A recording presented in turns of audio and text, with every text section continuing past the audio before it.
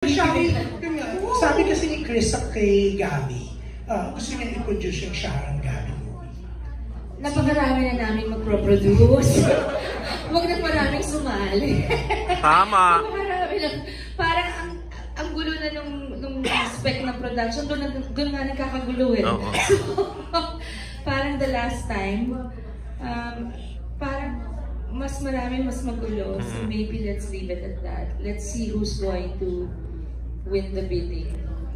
Win the bidding. Pwede bang kung meron, we don't even know if there's going to be a movie. Ay naku, marami Ate Sharon. Madami. Di ba pwede naman kami na lang if ever. Oo. So bahala na si Lord. Pwede bang ano na lang ako, passersby? Dalahin mo ako, dalan mo lang ako ng pooch. Dala kitang pooch, tas passersby na lang. Para lang masabi ko, nag-guest ako sa movie. Yes. Pambansang passersby. No, but can I just say... Pambansang cameo. Yes. Can I just say, as a fan, I just saw it this morning sa Twitter and some pictures sa Instagram, on Instagram. So, bakit na-miss ko to?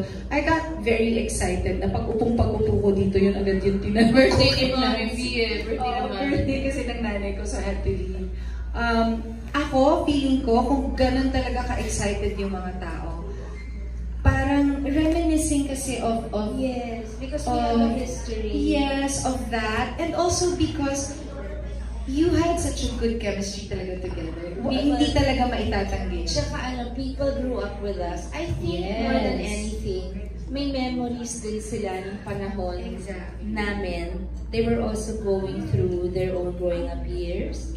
Or yung mga mas older than us when we were teenagers, they had memories of their first love or something. So, may history kami with our audience na karamihan kasabay na namin lumaki, nagkapag-asawa, tumanda, nagkaanak. So, meron kaming experiences in common.